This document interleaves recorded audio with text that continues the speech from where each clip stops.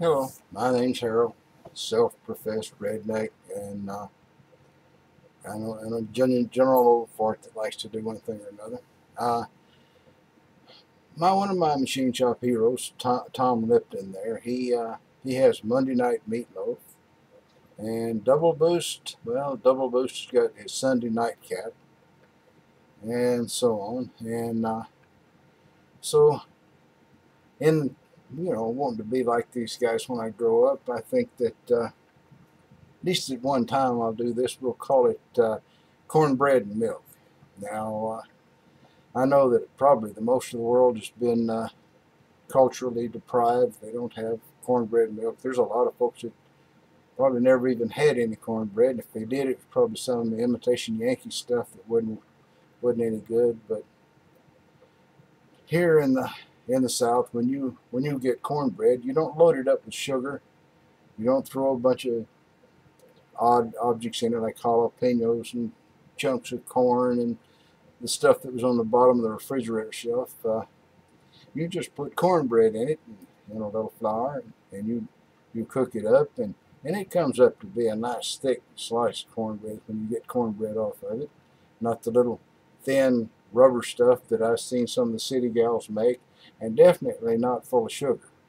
I tell you, cornmeal is not meant to be a sweet at all.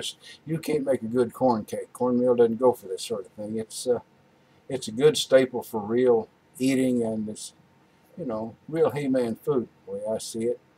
Uh, I'll show you some cornbread here.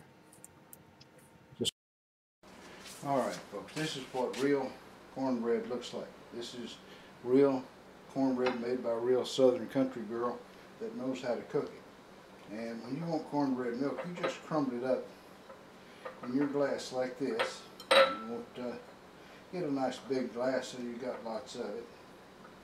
And you crumble it up in there.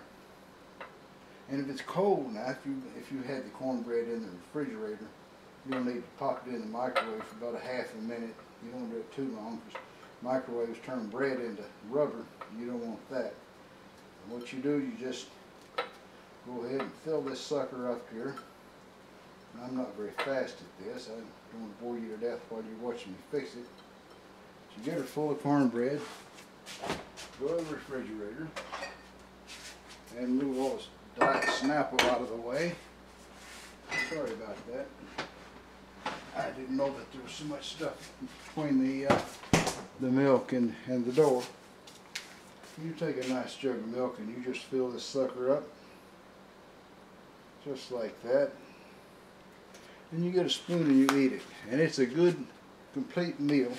Sometimes I have about another half a glass. That's just pretty filling. You can have a complete meal right there, and I can tell you that it's good. Something that foreigners and folks too far up north probably never had. I'm not going to eat it for you though. I'm just going to show it to you. Well, I know I said I wasn't going to eat it, but it's been a couple hours since lunch, and maybe I really ought to dig into this. I'll try it and I'll be back in a minute.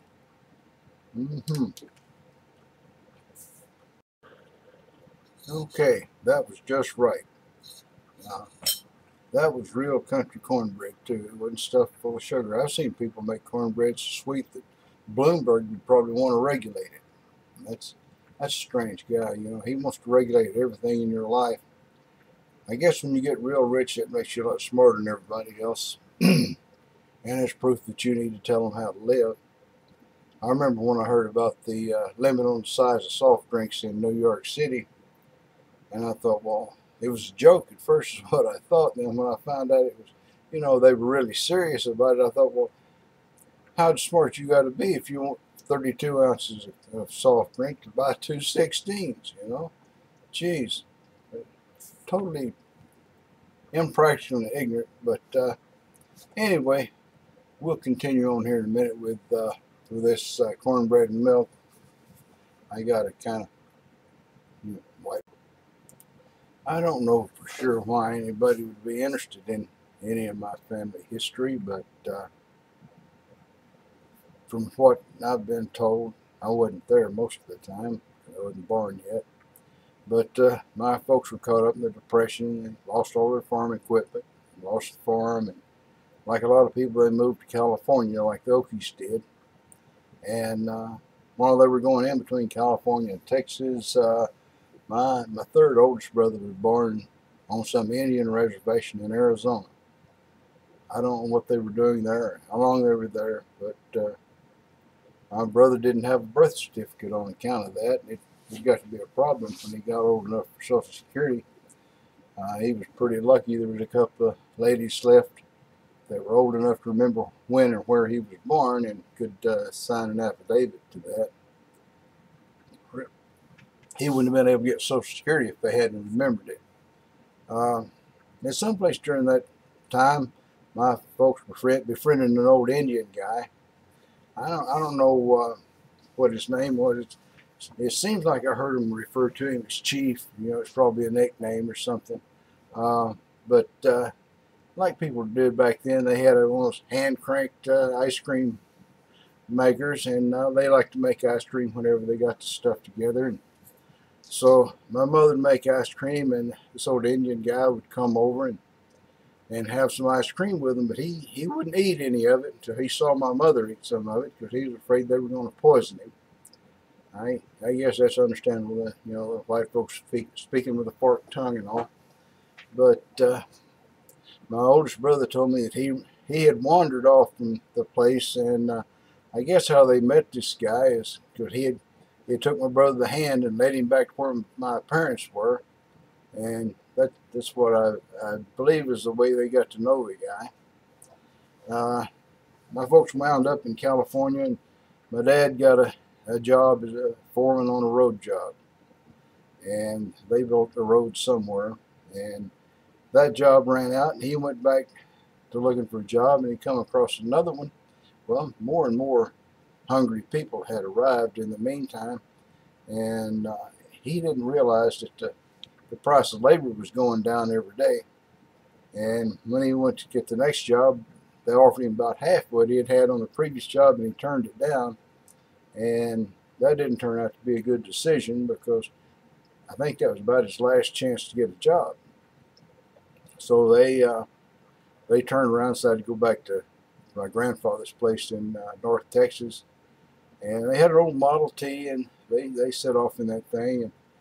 And when they got about a day away from my grandfather's house, they figured they had just enough money to buy a tire if they had a blowout or something, and buy some food for the baby, which is my third oldest brother, was the baby. So they decided they wouldn't eat nothing all day until they got to Grandpa's house. And my oldest brother could tell me I don't know how old he was, but probably about 5 or something, maybe 6. He said he was standing on the floorboard in the back of that Model T, and he got to thinking about it. He was hungry, and he was unhappy about the whole situation, and he started to complain about it and could cry real loud so that everybody could get an idea of just how he felt about the situation. He said my dad slammed on the brakes on that Model T and turned around and backhanded him back up against the seat, and he told him, he says, "We're all hungry here, and we all are miserable." He says, "You can cry all you want to, but keep it to yourself. I don't want to hear none of it." And that was sort of my dad's way. If you got out what he figured out a line, he would take care of it right there on the spot. My brother said it was way after dark time they got to my grandfather's house, and said my grandmother went down in the storm cellar and got a big old jar of hominy. Some of you folks up north or foreign places probably don't know what hominy is, but it's made out of corn. They take corn, I guess it's already on the shuck, on the cob. It's got hard, you know, and all. They soak it in an alkaline mixture, you know, I guess whatever they had, lye probably. And you soak it and then you rinse it 4 or 5 times. It makes the kernels swell up nice and big, and depending on which white corn or yellow corn, you'll have white hominy or yellow hominy or whatever. But he said that was the best food he had ever ate. You know, excuse me, being hungry will improve your appetite quite a bit.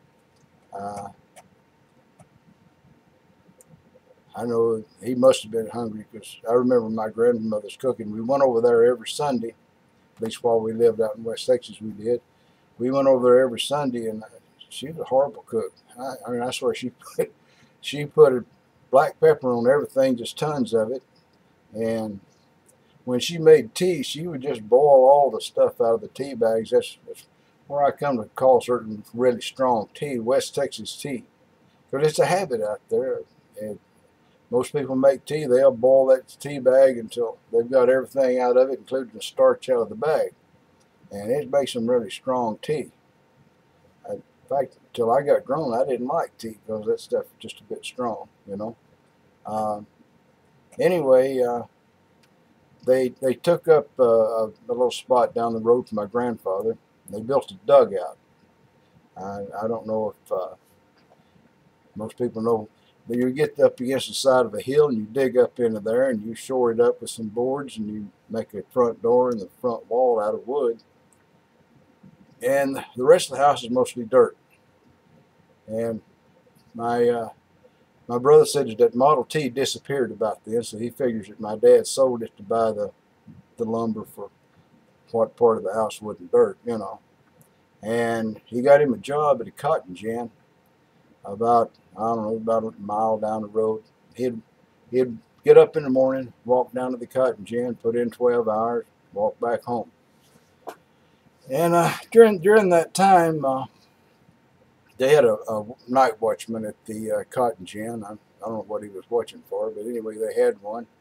And this night watchman was always complaining about this stray dog that would come through there. And give you an idea of a cotton gin, it's got room after room after room going all the way down this long corrugated tin building, and there's doors on the same side of every one of those rooms going all the way down it. So if the doors are open, you can see from one end of the cotton gin to the other, you know, inside there.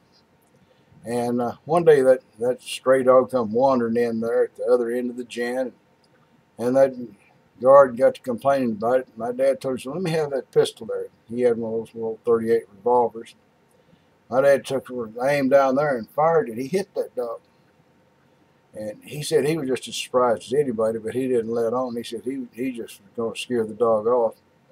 But the night watchman after that always thought he was a crack shot. It was mostly just an accident. I guess working in a place like that, probably a lot of hard work. I've been around some kind of like it. The cotton gins tend to be dusty and hot. Out behind them, they got a big old pit in the ground they call the burr pit, where they take all the burrs off the outside of the cotton and they burn it out there to get rid of it. And there's a fire down in the middle of it. It may look calm and quiet on the top, just a little smoke drifting up, but way down inside of the embers that burn for, I don't know, weeks on end. And you don't necessarily see any fire on the top because they just keep piling fresh burrs on the top of it, and all the fire's way down at the bottom. I remember kind of wading off in there before the buddy. It probably wasn't a good thing to do, but we did it. His dad was the guy that owned the cotton gin. In fact, he's the guy I named my son after, just on account of being friends.